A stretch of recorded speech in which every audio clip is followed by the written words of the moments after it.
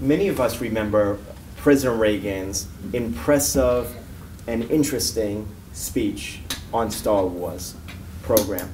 How are we presently to President Reagan's vision of Star Wars?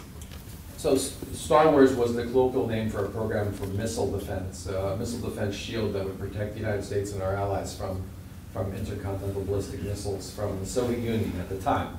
After the fall of the wall, many of those programs were turned off, but not all of them. A number of them continue. And the ones that are continuing to this day are the ones that have to do with missile warning, for example.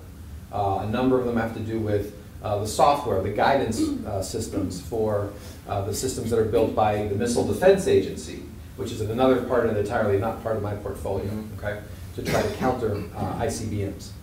But the sensor technology that does missile warning is part of my portfolio, and that is, it's an overhead persistent infrared sensor in a program called SBIRS, Space-Based Infrared System, who is the unblinking eye watching the world 24/7 for missile launches that could threaten the United States.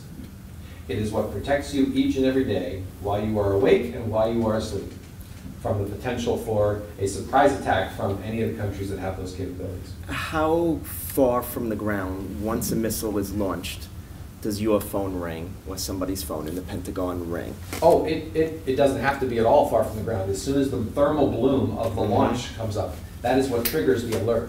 It is seconds. It is no distance off the ground. It is as soon as it is launched, because the infrared sensors are sensitive enough to pick up the heat signature from the launch itself. Not, it doesn't have to wait for the missile to rise above the Earth. It can tell right away at the point of launch.